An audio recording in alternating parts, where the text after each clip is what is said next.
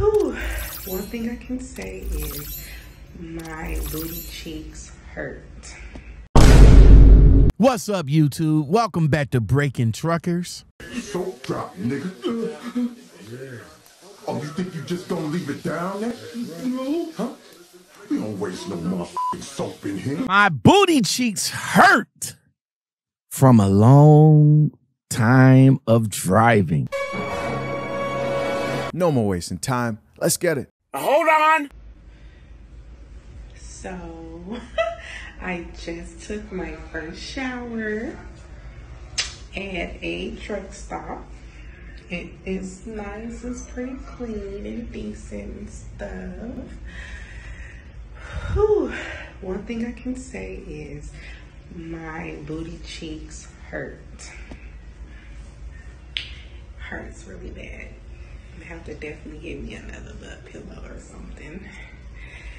Well, just checking in with you guys. I'm all right. I'm in Alabama.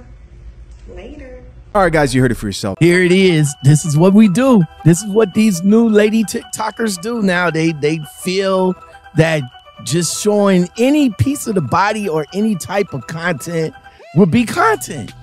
But look, I'm not here to bash this beautiful young lady. I mean, she's fine. Guys, look at her. She's fine. I mean, you can't say that she's fine. The lashes is lashing right now. You feel me?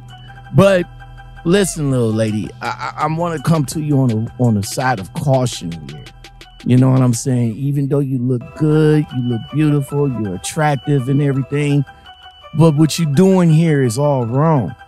You're doing it all wrong. Don't get me wrong. You can do whatever you want. You're a grown woman, but this type of attraction right here at a truck stop is all wrong for all the wrong reasons.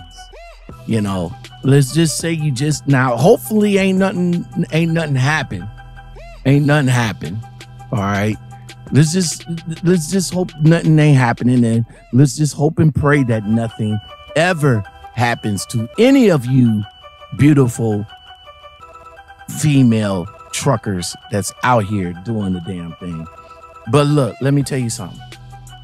Here's a plausible situation that could happen. So you did this TikTok right here, you know, showing that you just got finished taking a shower, half naked, looking beautiful, tattoos is on point, tattoos is fire, the lashes is lashing, and even the hair is on point. You know what I'm saying? And you looking like super good right now, like a full sandwich right now. You know what I'm saying? I mean, just two pieces of bread and put you right in the middle and just eat you right on up.